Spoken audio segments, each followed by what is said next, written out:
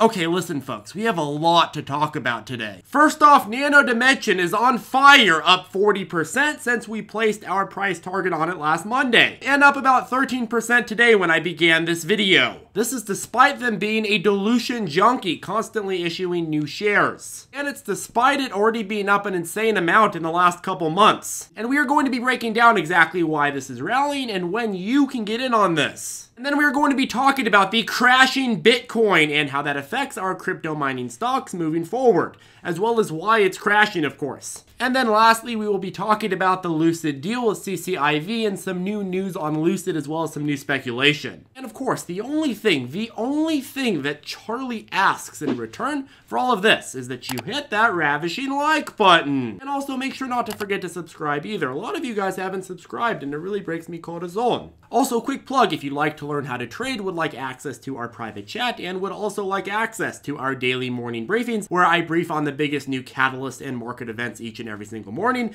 well, we do offer ZipTrader U, and I'll go ahead and put a link to that in the description below. If that is something that you're interested in, go ahead and watch the video. I cover everything that it offers on that ZipTraderU.com website. Okay, NNDM. Now, NNDM is a play that we've been talking a lot recently about, and I have a $25 price target on this bad boy over the next 6 months. And even with the current rally, that's still more than $10 of extra upside. I am a huge Nano Dimension bull, but even I won't deny that what we've seen over the last couple of days is a FOMO rally, pure and simple. When you have a big hype stock that is going up consistently for weeks, but at every single point in the uptrend, potential buyers were met with fear-mongering that NNDM was eventually going to be coming down, and so they didn't buy. They were scared out of buying. But a FOMO rally is when a lot of people that refuse to buy in at dips finally give up and say, okay, I guess it's worth it now that everybody else is buying it, which is literally a complete 180 from being cautious at even dips. If you aren't confident to buy in at dips, buying in during hype is the last thing that you want to do. At the end of the day, if you buy in during hype, like during this trend here, for example, you have to either be able to sell at validation and make it a short trade, or you have to hold out through the dips until it makes it to your longer term price target. Even if you bought here, if you held it out to a longer term price target, you would have made money.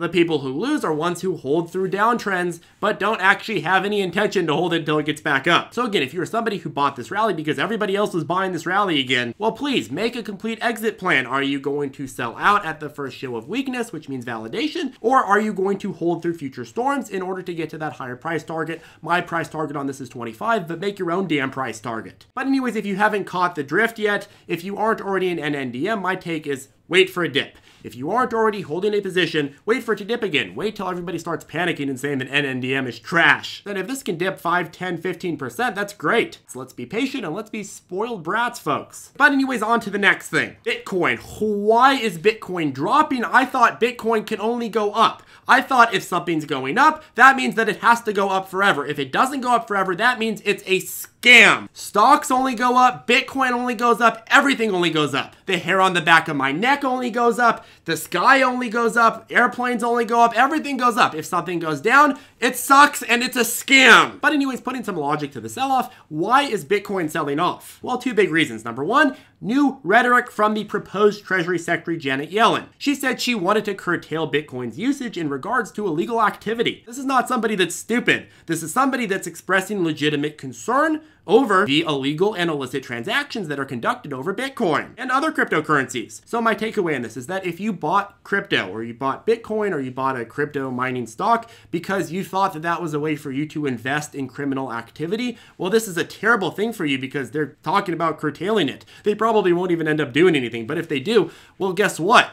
You're screwed because you invested in the future of criminal syndicates. But if you were investing in crypto and crypto miners because you actually saw value in the technology and you didn't think that the whole value of it was based on its usage in criminal activity, then, well, this probably shouldn't scare you that much. In fact, you should actually be glad that this is happening. A lot of people are on the sidelines because they don't trust crypto. They hear these things about illicit financing. They hear that it's unregulated. And on the other hand, some people are scared that the government's going to come in and just completely blanket ban it. So there's a lot of people that are upset that there's not a clear regulatory environment. I think that a lot of institutions and people would feel a lot more safe if there actually was a clear regulatory environment that explains what the government will do and what the government won't do with crypto. And yes, before I get trolled, yes, obviously there's the potential for government overreach with any new technology. It's possible that the government doesn't know how to handle it, and that wouldn't be a shocker. It's possible that you end up getting government overreach and they push it a little bit too far in regulating it that makes it less useful or less valuable overall. But still, it's a push-pull process, and it's not like the technology is going away anytime soon. Truth is that most administrations have shied away from implementing any sort of restrictions on Bitcoin to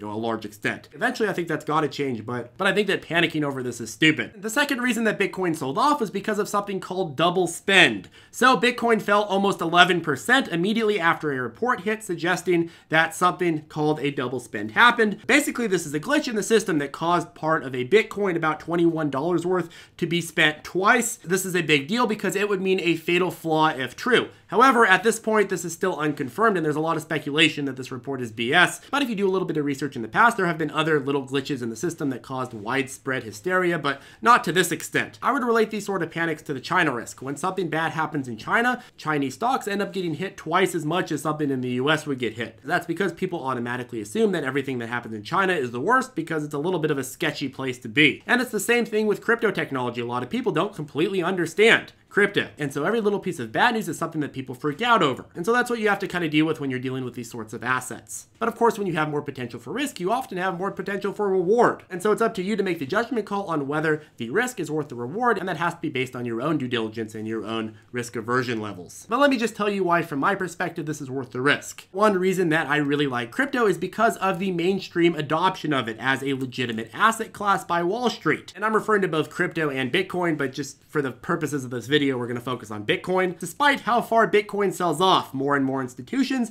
are buying it, and it's gaining more and more mainstream acceptance. And that's definitely been up and down with the share price over the last 5-10 years. But overall, Bitcoin has consistently gotten more mainstream. And for those of you who follow ARK Invest, they've said themselves that they believe Bitcoin will scale from roughly $200 billion today to $1 to $5 trillion in the next 5 to 10 years. Even if it ended up at the lower end of that estimate, it'd still be worth 5 times what it is today. But in terms of what Bitcoin's doing right now, well, I think that Bitcoin's chart is a lesson in market psychology, whether that be stocks, Bitcoin, whatever you want to trade. It is easy as heck to buy something and have faith in it when everyone else is buying it and having faith in it. Anyone ever notice that when a stock or a crypto asset or whatever kind of asset is going up, all of the media tends to love it. They're like, oh my God, crypto to new highs. Why this is bullish? Why this is bullish? And then the first sign of weakness, everybody's saying, oh my God, crypto to new lows. This expert says it can go to 20,000. Oh my God, this is done. This is all done. You guys are screwed. And then when it rebounds again, they say, oh my God, this is going up again. Everybody was stupid. This Bitcoin expert says the whole time it was going to 50,000. This is the cycle of stocks, crypto, and whatever. They're just playing with your emotions to get clicks. And people make financial decisions based on what they read in these headlines. If the media told you to jump off a bridge, would you jump off it? No, you go and research the bridge and see if it makes sense to jump off it. But the point is that it's easy to buy something when everybody else is buying it and everybody else has faith in it, and you could see proof of that by the thing rallying.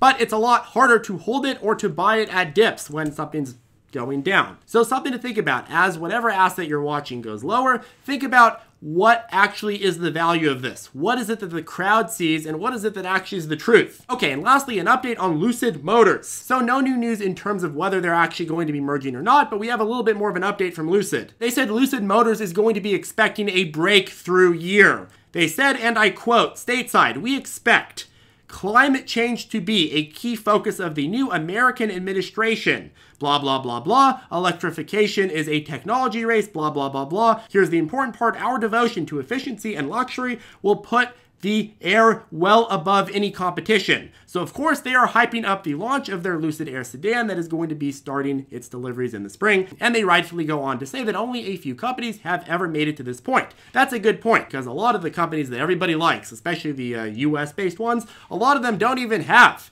an EV car on the market, yet everybody's buying it and they're like, oh, this is the next best thing. Maybe it is, but at least Lucid is going to have something on the market. And if Lucid has success with their Air, this is going to be a big deal. But the reason that I'm telling you this is not to hype up Lucid. I'm actually a little bit cautious with this in the long run. What I'm saying is that I think this has some hidden intentions in terms of this S-Pack deal. I think that what Lucid is doing is not hyping up their sedan as a way to advertise it to buyers. This isn't the way to do that, but rather it's creating a perfect hype storm right before they join an S-Pack, and right before they go public on the publicly traded market. The timing on this is just too perfect in my opinion. It's not a coincidence that they're trying to go public right as their deliveries are starting. They want their story as they're going public to be, oh, We are the next California-based startup EV company that is rolling, just rolling our Lucid Air off the shelves at record paces. The more buyers that Lucid can get waiting to throw money at them, the better position Lucid is in, both pre and post merger. And once they make a deal with an SPAC, if that's CCIV or not, then they can further use that hype to rally the SPAC price and then rally the post merger price. I would watch this like a hawk and see if they actually get this deal,